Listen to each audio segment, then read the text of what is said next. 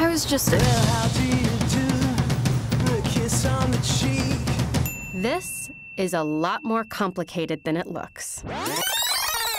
I first met Dex 6 years ago at NYU. You don't happen to have like 4 extra pens, do you? Oh, I do actually. He was handsome and charming. How about when all of this is over, Dex buys celebratory dinner? He was just perfect. Then he met my best friend, Darcy. I don't know, he's like, okay. Ask Rachel out on a date.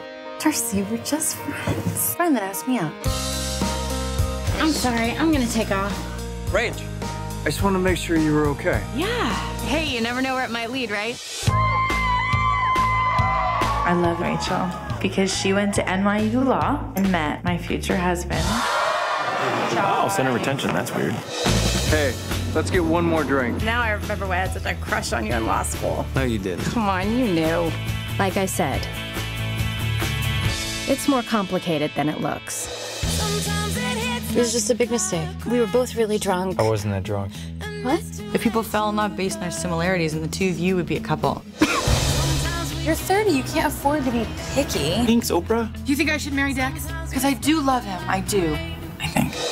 Why do you let her win? Because Darcy wins. She always has. You were obviously still so in love with me. Obviously.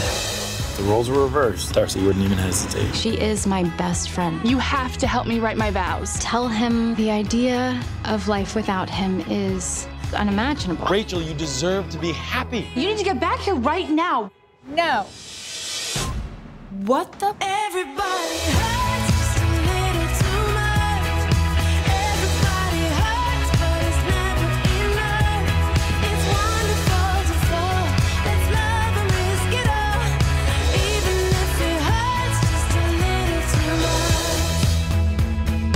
much. Let's do a secret for every point. Love that. Rach, why don't you do this? Stop it! All right, you know what? If she's not gonna tell you, I will. Oh. You broke my nose.